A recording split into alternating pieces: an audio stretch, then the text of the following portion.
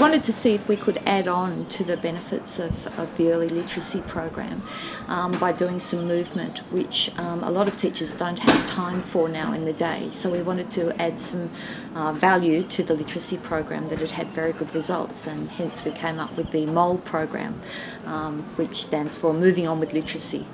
And we added the movement to the literacy program, and the results that we got in both literacy and movement were very good.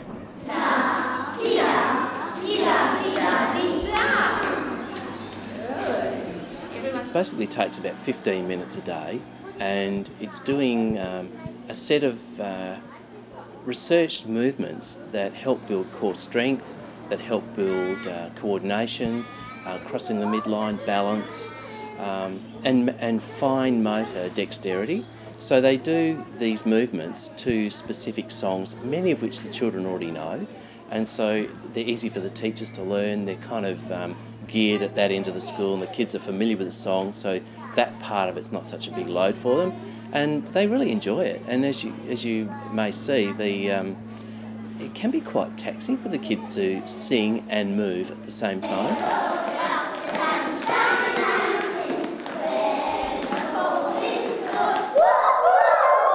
My son has been doing the program, and I've noticed a much better comprehension of his work.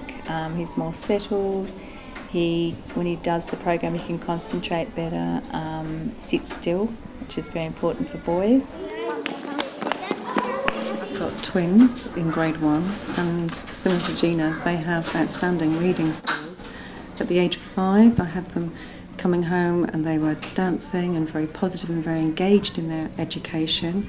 They were using expressions which I was completely unprepared for, like compound word and conjunctive, and I actually was completely unprepared for that. So those were positives that were coming out of fun learning at school. There was nothing other than positive enthusiasm, so it's worked.